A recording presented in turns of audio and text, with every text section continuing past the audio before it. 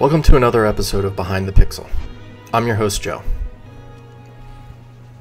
One of my favorite authors on the subject of race is Tim Wise. Recently, he wrote about how tweeting, reading, and even protesting is not enough in the fight for equality, and that sustaining white anti-racism requires real cross-racial connection and relationships.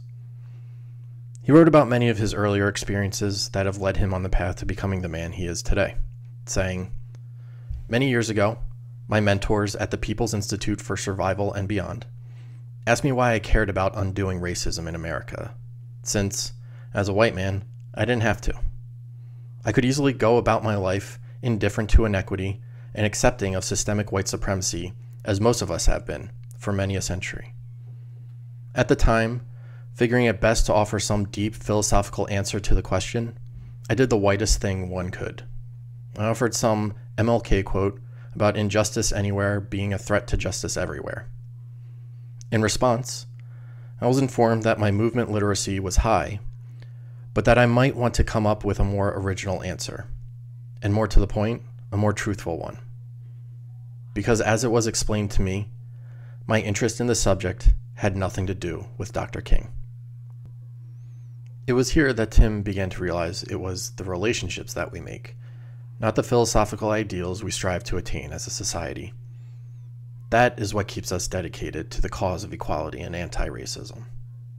Our involvement in different communities is what keeps us engaged and emotionally attached to and empathetic with those around us.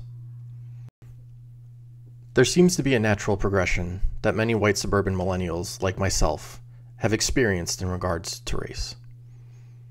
When you're younger, we are taught by our parents and other authority figures that you need to treat everyone equally, that the color of your skin or their skin does not matter.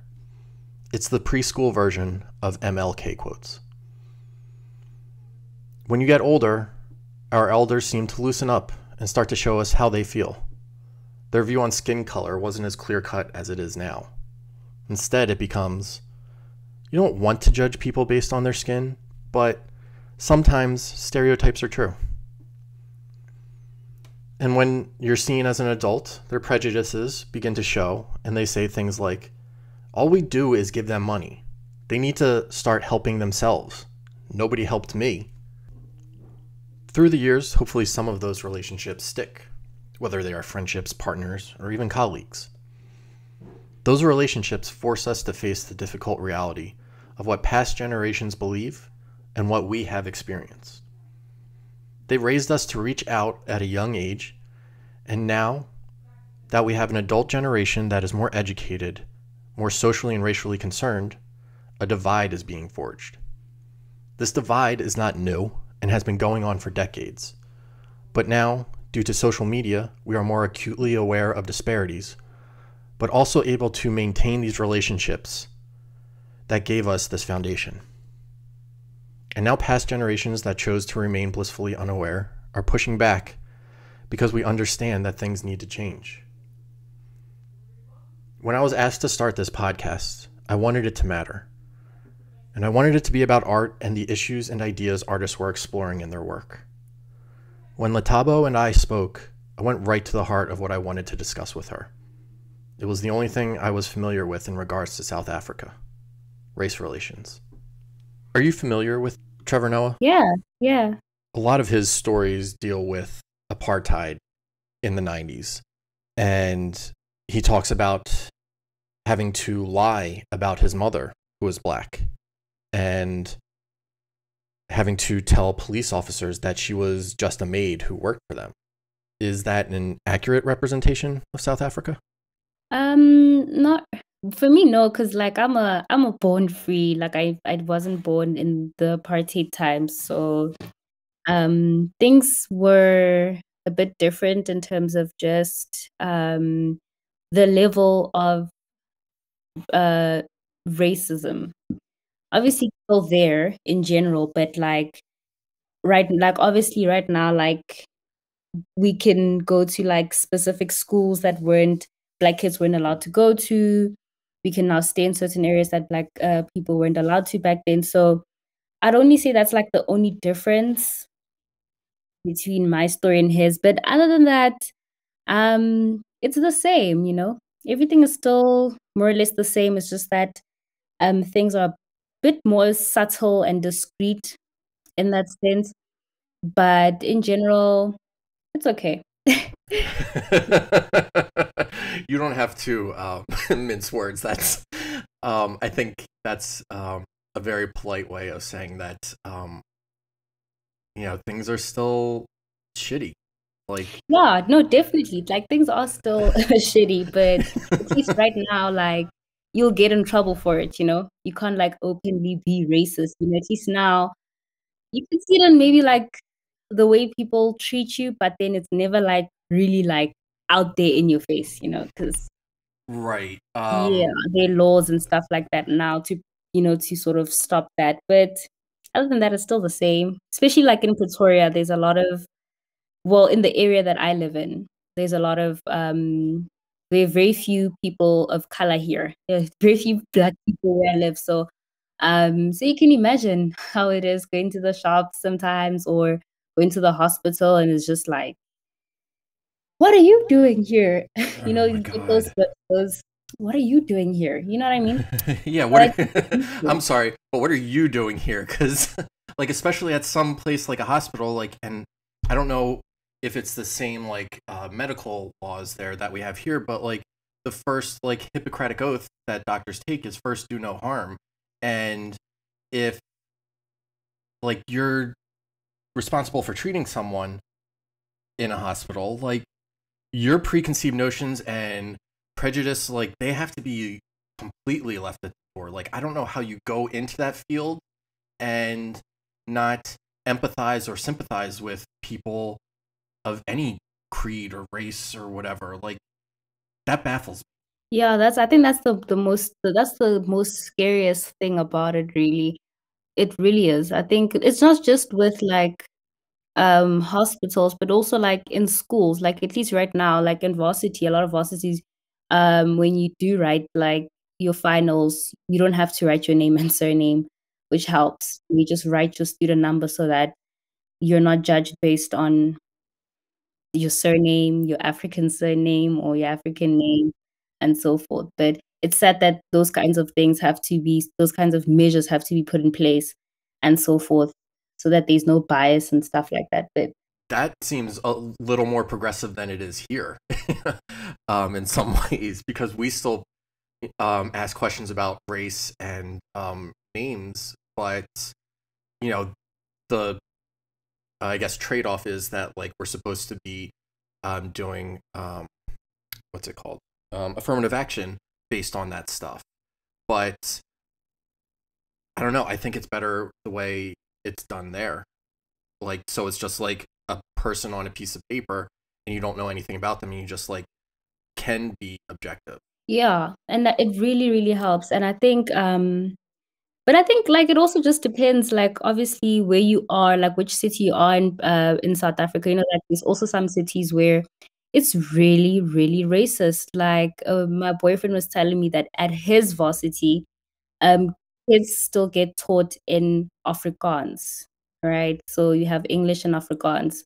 Those are the two languages you get taught in. So like the privilege that comes with being taught in your home language, you know. So like Afrikaans is the language that majority of white people speak here in South Africa. So it just instantly becomes unfair, like why can't we be taught in our own like home language in Zulu, Tswana, and so forth. So yeah, but it's normalized. It's normalized. It's normalized. It's quite weird. I imagine. Do you have? I mean, you can't see me, but I assume you've possibly seen my Instagram profile picture. I'm a regular, white bread guy, and like I grew up in a family that I guess is kind of like what you were talking about, how it's subtle and kind of like hidden, that racist belief, um and maybe it's also like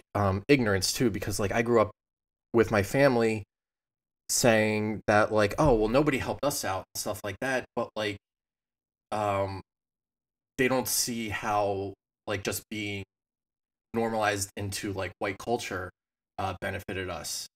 Do you have like white friends there? Do you have people that you feel comfortable talking about race with there? Yeah, like I don't have white friends, but Okay. I do have friends who have white friends. But yeah, like we freely talk about it. It's very important to sort of, I feel, maybe like stick around people you feel like you can trust. But I think, yeah, I think the friends that my friends do have, I feel like they can trust them, and we do have open discussions about like race now and again because it can get depressing. But Right. yeah, we do speak about it freely. Yeah. Hmm. Um, do you have a way to like how do you figure out who you can trust to discuss those things? Like I try to, especially with all my black friends and when I'm working with black people, I try to overtly showcase what my beliefs are on race and stuff so they do feel comfortable. Like you and I don't know each other, but I jumped right into it in hopes that you would feel like you could trust me. Yeah, I think mainly it's usually them bringing it up. I think it's very difficult to be like part of if you're the one being hurt, it's difficult to, constantly mention it, be like this, especially if it's to someone who is white, who's from a race where, they hurt you, you know what I mean?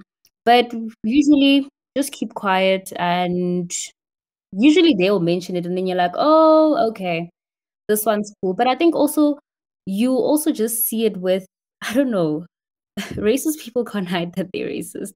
So you'll just see it in, like, the way they look at you. They don't wanna be near you. They'll keep the conversation short and sweet. So you'll get the message and be like, "Okay, this person doesn't really like me. I get it. Let me move forward." But yeah, also just subtleties. You can just Hmm. tell. Yeah. Yeah, that's interesting. Because I do think I can tell a little bit. I don't know that I've been looking for it my whole life. Like, like I grew up surrounded by that ignorance. So it was just like, oh yeah, like everyone's pretty much treated equal. Like everyone's given a fair shot. And really, that's not the case at all, even slightly. Um, I do think it's gotten better here in the sense that difficult conversations are being forced upon, especially like my Republican right leaning family. It's not easy at all, and they've kind of shut me out because like there's a line drawn in the sand now. Um, do you think like I mean obviously like again I don't know what you know about the states and such, but like it seems like a lot of people are having conversations like this. Like you say it's the same still, but do you have hope now because of the last year? Like when during the summer we had all of our protests here, like did you start to see more people come out in defense for black people Yeah, there? I think I've seen an improvement in terms of just expressing ourselves and like really normalizing having those kinds of conversations, especially like on social media and like the younger generation. I feel like they're more vocal, and I feel like that will help a lot. Because if you look at a lot of the older generation, they're more conservative, you know, even if they can see that this is wrong, we were not treated fairly, like they'd rather just keep quiet about it. But this generation is more like, no, let's talk about it. That's wrong because, so I think social media really is going to has and will have a bigger impact on just expressing our views in terms of race, like openly expressing our views in terms of race. Yeah. I do have that hope with social media too, but part of me worries that um, we have those conversations online rather than in person. Um, so like that's my fear, but like also like it's these conversations are difficult, especially to have with family members that grew up and don't feel like changing now, So like maybe you're right. Maybe it is still good. Now, in regards to your art, do you feel like you have to kind of hold back when you're expressing yourself through your art? At first I did. and that's when my art sucked. But I think, but also it was just a reflection of the kind of person I was at that time, and a reflection of like I'm a very introverted person. Like I really like express myself. So I think Hmm. the little bit of expression I did do was like with my art, but like it was only like I only shared a certain amount of myself through my work. And I think the more I created, the more I could say confident I felt. And I think it reflected in my work. But right now, I'm at a space where I don't feel shy about sharing any views about myself, but about like views about anything about life. But I think it took a lot of time. It really did take a lot of time. And but yeah, I'm glad I'm here. I'm glad I'm here because I feel like my work just looks better and it's raw. It has that kind of rawness that I've always wanted it to have. So yeah. How long have you been doing NFTs and been on SuperRare? I actually joined in December. And Oh, yeah, but like I knew about it like I'd say maybe 2 months before. The first month was just me literally just doing research, just a whole bunch of research, watching videos, trying to just like figure out what it is, like if I'm not missing anything and so forth. And then after that, that's when I applied on Super, and then that kind of like took a month. And then yeah, that's when I started minting my work and so forth. But yeah. was that like kind of like a moment for you when you felt like, oh, someone else is believing in me, so now I don't have to hold back? Or was that earlier in your work? That was way earlier. Like with work I sort of have with the work I have on SuperRare, I had already created like a long time ago. So it was just like me tokenizing the work, but it was way longer, way earlier. I think NFTs for me were a space for well, for me, I think it's a different. How do I put this? For one reason, I'd say that I looked at NFTs as a space where um, we are now put at the same level as traditional artists in terms of how our work is appreciated and also valued financially. You know, I think with us digital artists, we subconsciously let that belief that digital art is not real get to us. So like you see it in like how how shy our pricing is when it comes to prints and stuff like that. You can see like it's like, oh, $10 for that, like that should be more. You know what I mean? So I think we let it get to us, and I feel like NFTs have provided like a safe space where we sort of feel accepted finally. Yeah, no, I agree with you Yeah. 100%. And I think with digital art, I think a lot of people, because of cell phones and softwares and so forth, people always feel like digital art is easy, like you said, until they try it out. And I feel like it's not, because we're still like using our own ideas, we're still using our own efforts, and like digital art is how can I put this? Has its own pros and cons. When people look at digital art, they just think it's just easy. Everything is easy, all the tools are here for you, but Because you can do like anything you want almost. Like, exactly. And they also like disadvantages with using a tablet or a computer to create. But because like there's that uh thing where people undermine it, they don't get to sort of like give it room to actually um sort of release everything about itself, if I can put it that way.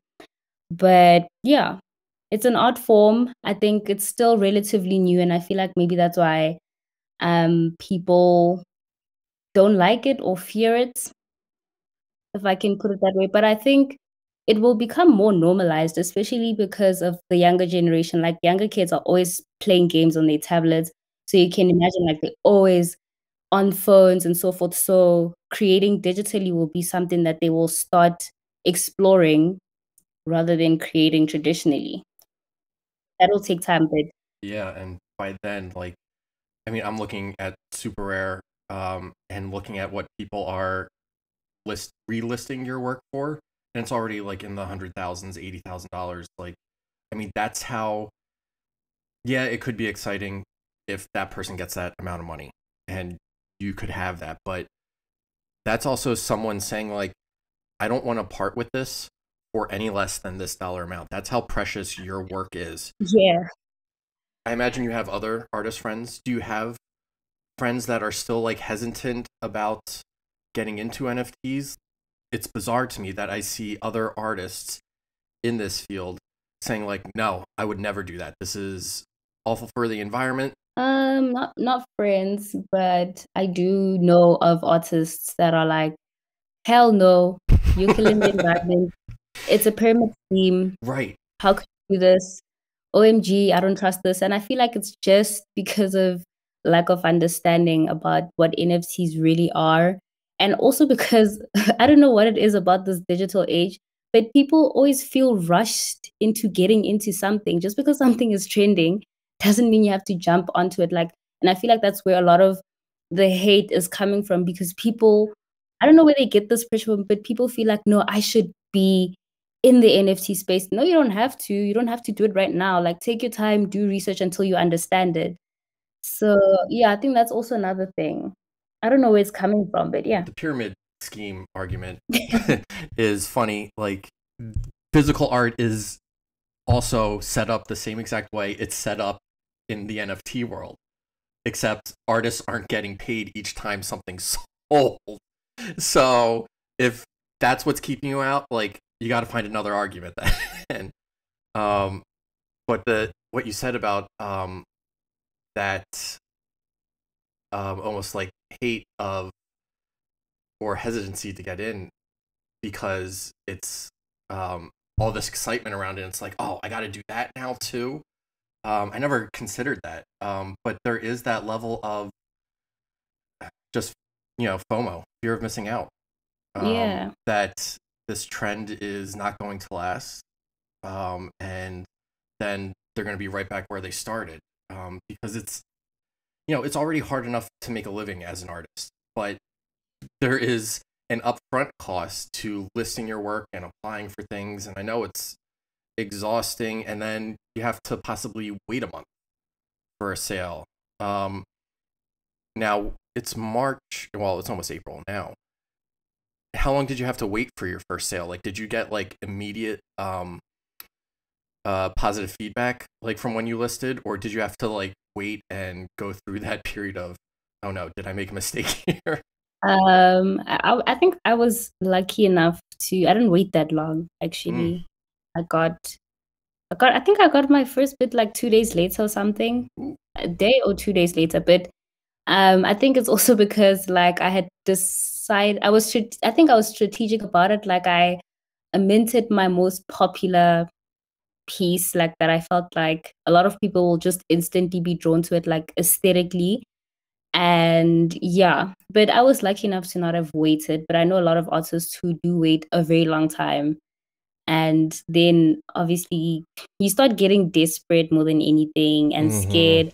You start like promoting your work under collectors' tweets and stuff, and it looks so awkward and all of that stuff. And it's simply because you also want to be part of the artists that like make sales and you don't want to be overlooked because at the end of the day, it's still your work and Mm-hmm. it's precious. You're right. Um, it is precious. Like, you guys are putting yourself into that, and all the money does is allows you to not have to sacrifice or concede any of your values to your work. That's all it's doing. It's just like, here's more money. Go make more of this. You know, you have an idea, go do it. And it's, I don't know. I think that's how people need to start looking at it. But yeah, how do you balance that fear of like, oh no, someone's not going to see this? Because right now, SuperRare seems to be the only platform that's really curating artists. Like, we don't have anyone out there right now trying to say like, oh, this artist is good, this is who you should be. Right now it's just a free for all and people are being ignored. It doesn't help that there's like this space is growing exponentially. So there's always like 5, 10 new artists in the scene every single week. But I think it's also just to, I think what I always remind myself is that my work is unique. Like there's nothing like this. Like there's no way somebody can recreate something like this. And I just keep the faith. I really just put it out there. And I feel like I was lucky in a sense that one of my earliest pieces were like bought, so that money is still keeping me like afloat, and I can Mm. then like just relax when I mint new pieces. And I know it's a bit difficult for other artists who aren't able to sell their pieces, but also I think if you really believe in your art, somebody is bound to grab it. And I think also people must remember that like collectors and investors are people, and they're not bots. You don't just put your work and then you get a bid and you get the money and so forth. Like they people, like they need time. And I realized that a lot of collectors are watchers, in a sense that they'll like your work, they'll follow you, but they won't start buying your work now. They'll give you like a month or two to see how invested you are in the community, if you do have like value or potential and so forth. And then that's when they'll decide to bid on your work. So I think I feel like the first three pieces that you tokenize, just forget them. Tokenize, tokenizable.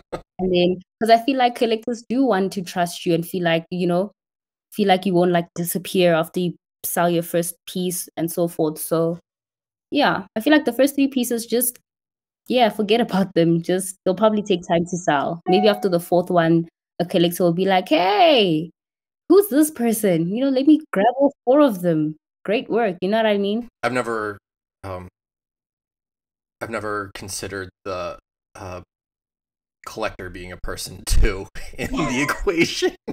Like, and that's basically my role in it too, because like I do buy art, but like I'm still on the side of wanting to advocate for artists and still kind of like in awe of all of your talent.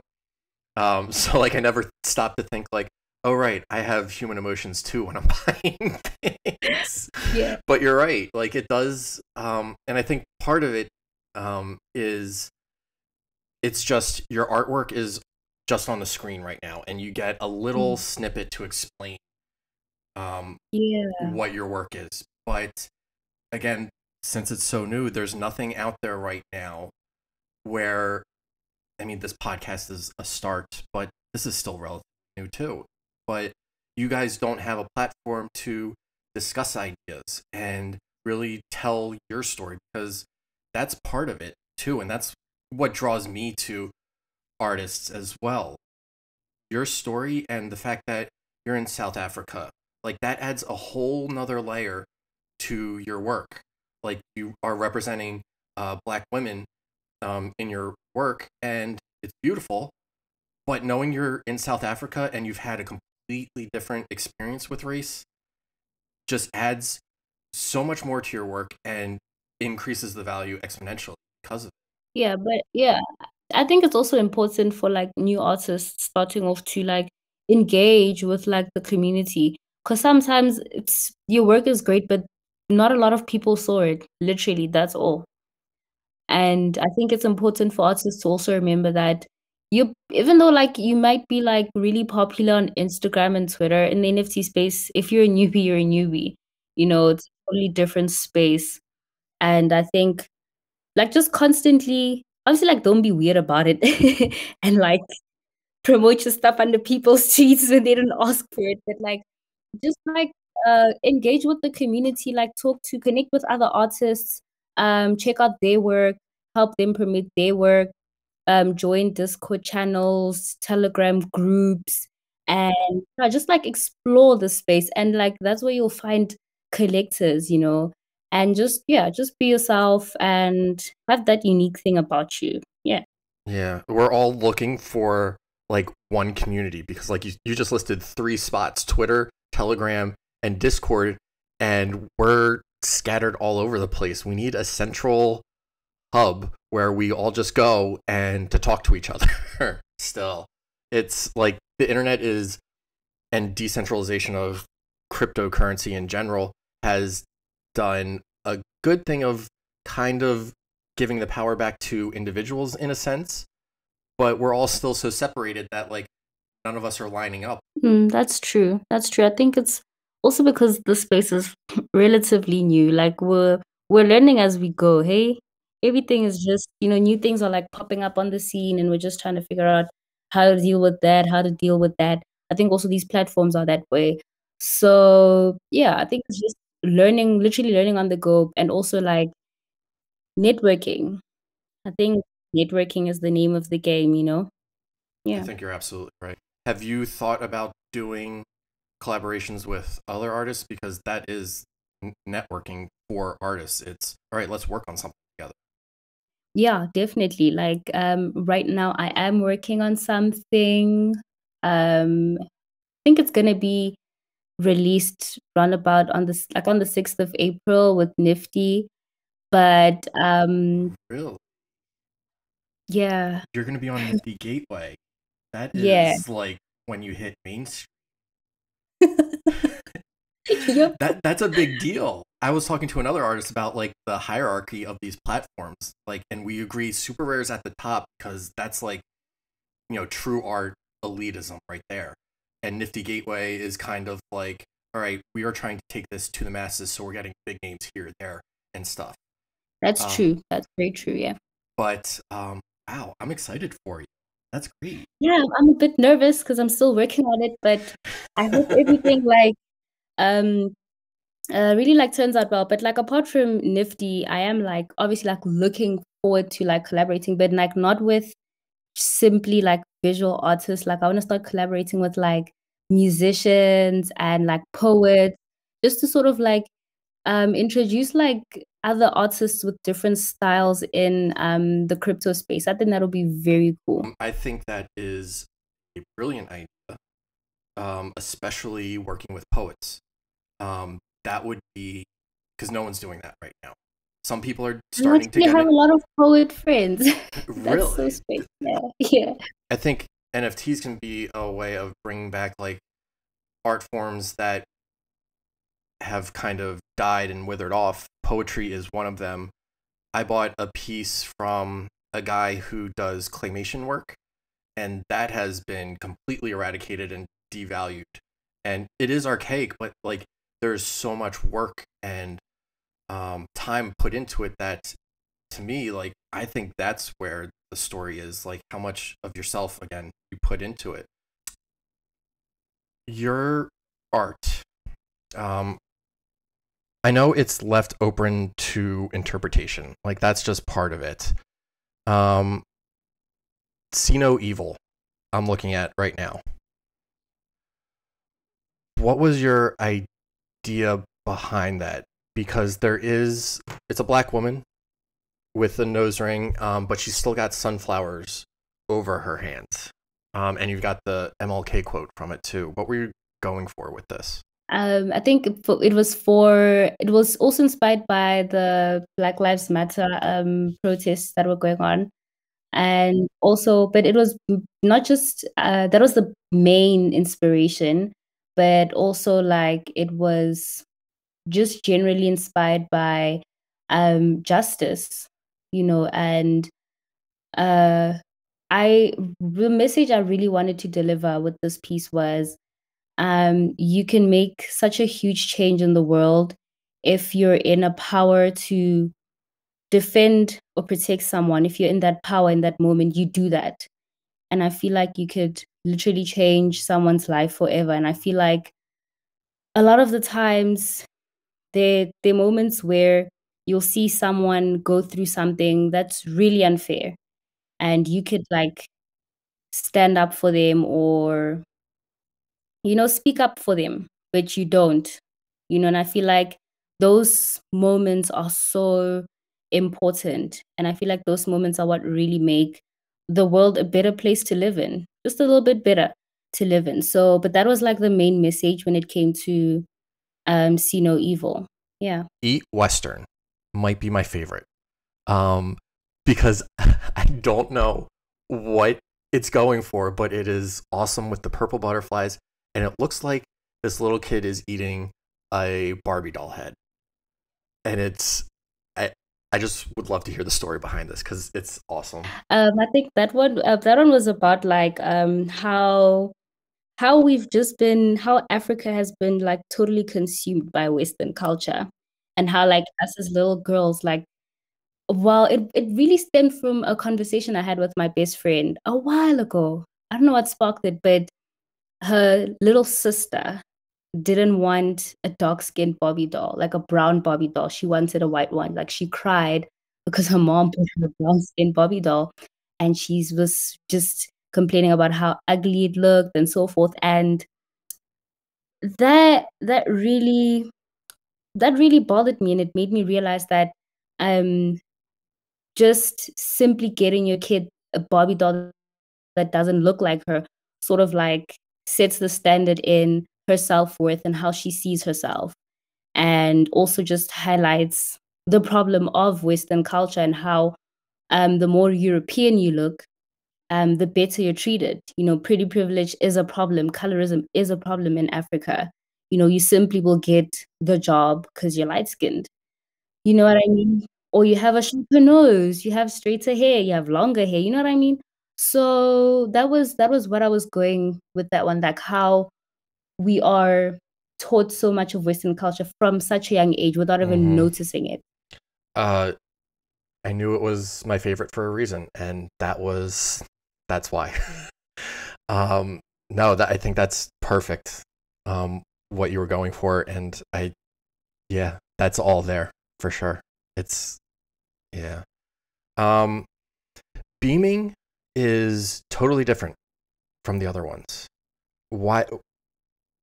It's just a abstract.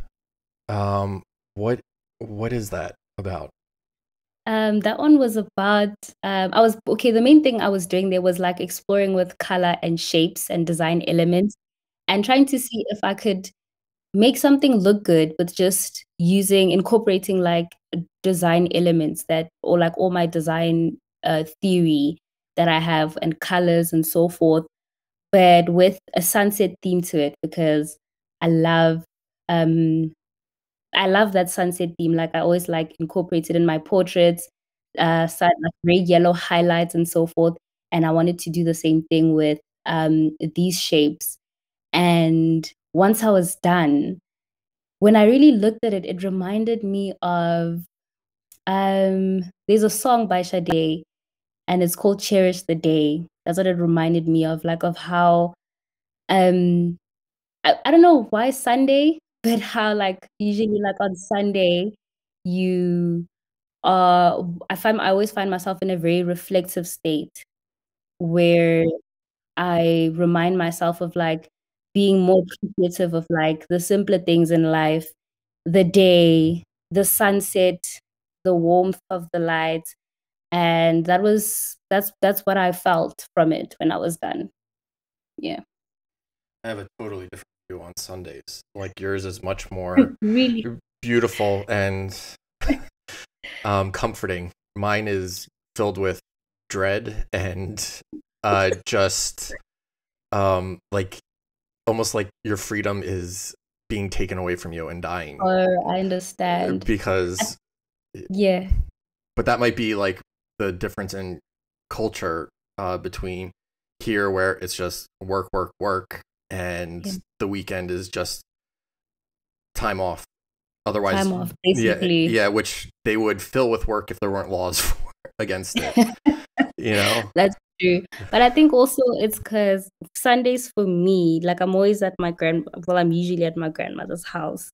And Hmm. I think that also really gives me, yeah, like I'm my most comfortable and sort of safest there.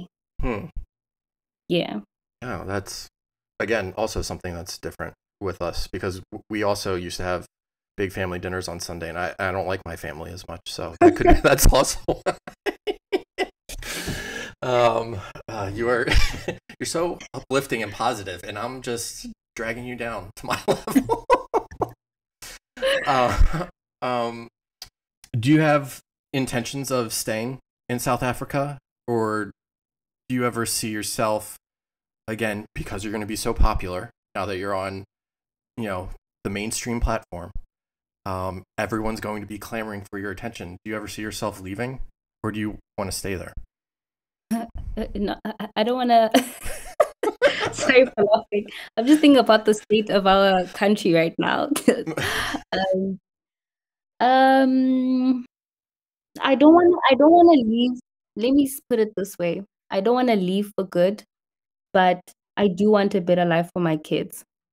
Like, if you can look at the youth unemployment rate in South Africa, just simply due to like corruption, it's crazy. Like, how is it's increased over the past 2 years? Like, it's very scary because a lot of kids go to varsity, get their degrees, obviously are in debt because they need to pay off their fees, and then just sit at home for 4, 5 years, no job, nothing, just corruption, all the way through, just corruption and more corruption. So that really scares me. That really scares me. Like, our country is at its worst right now.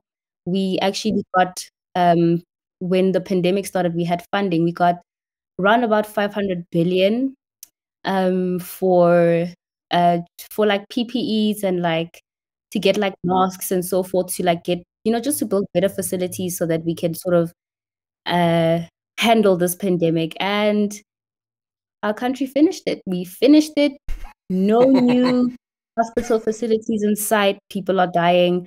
Um, Doctors don't even have enough masks. You know what I mean? They don't have good equipment.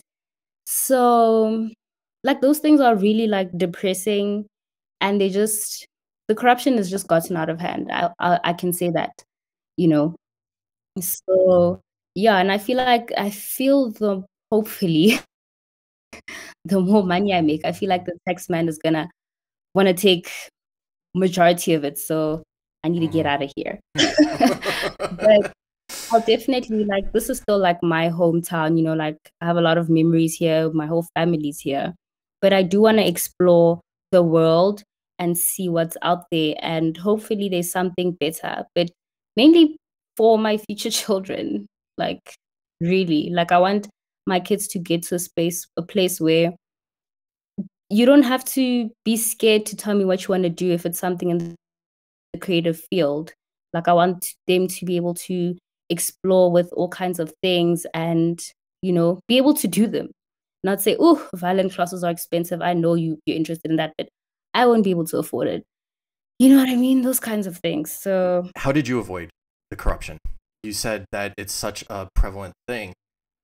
You yeah. seem to have gotten out of it, and you are. Well, I don't think I've gotten out of it. Not really. I think how can I put this? They dumb in terms of the fact that they don't think there's money in the art field. They don't. They don't think so, so they're not looking there. But our finance minister has mentioned something along the lines of finding ways to tax people who use cryptocurrencies. So they are becoming aware of it, and they just are still trying to figure out how can they get a piece of the pie. But right now, they literally don't know what's going on. They're just like, okay, it's art. Nothing's happening there. So yeah. Okay, so like I was looking at it as kids get out of college and then they're forced to like just participate in the corruption that seems to be everywhere, rather than Yeah, it depends on your career, but a lot of, especially women, succumb to it. You know, you get job offers from men who want to sleep with you, and some women are like very desperate because they breadwinners at home, and right. Because of circumstances, they end up doing it. But some people succumb, others don't, and they stay at home. Yeah. Yep. It often sounds like the things that are happening there are similar to what happened here in the 60s and 70s, I imagine, for especially women. Like, if you want this job, guess what? it's just, I can't believe, and I guess this is that mindset that we were talking about before, with people just want to be ignorant or just want to ignore problems other people face, where we think, especially here in the States, we think we're in this post-race society, and we're still facing issues. It's like we've been sent back 5 decades, and now we have to go through it because our parents lied to us and said, oh yeah, everything's better and fixed, you know? And it's not at all. And you guys are now in the same place we are. We came back to where you guys were. We were like, oh, you know, this progress thing isn't working out for us too well. We need to go back to where South Africa is. And that seems to be the fit. It's infuriating. Yeah, I just hope that, you know, discussions like this, I think, are hopefully what changes. And I do like talking to people that are more hopeful than myself, because I get pretty pessimistic, and so I envy that, but I also know that that might be one of your coping mechanisms too, because it definitely is.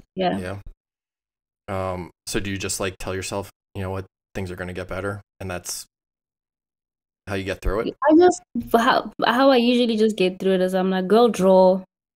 Hopefully something will come along the way. I really, sometimes I don't even like, I don't even process that feeling. I don't know how I do it, but I do have certain things I'm just like, okay, I am deciding not to feel that, and I'm going to draw. So that's my coping mechanism, I guess. Well, you kind of are still feeling it, and that's like why art therapy is a thing here in the States, because that's how you're processing it. You are creating beautiful images of Black women, Black children, Black men, because of, you know, the disgust that people show them. And like you said with Eat Western, it's that institutionalization of an idea that white skin's better. And so you're not processing it in a traditional sense, but it's coming out in your art for sure. Definitely. But thank you so much for talking with me, and I also just having an honest conversation with me about race. I know it's not the easiest with strangers, but I appreciate it. And honestly, I don't know how to thank you properly, because I am. That's cool. Like I really enjoyed this conversation. Like it was very different from the kinds of conversations I usually am in, where it's like just mainly focused on my work. But I really loved like how it also focused on me on a more personal level, about like serious issues that are like going on in the world, and they need to be talked about more. They really need to be talked about more. So I really appreciate it. I really appreciate this conversation. Yeah. I'd like to thank my guests for taking the time to speak with me. I'd also like to thank the DJ, Aiden, for allowing me to use his music. And if you liked what you heard, make sure to subscribe, like, and share it. Thanks for listening.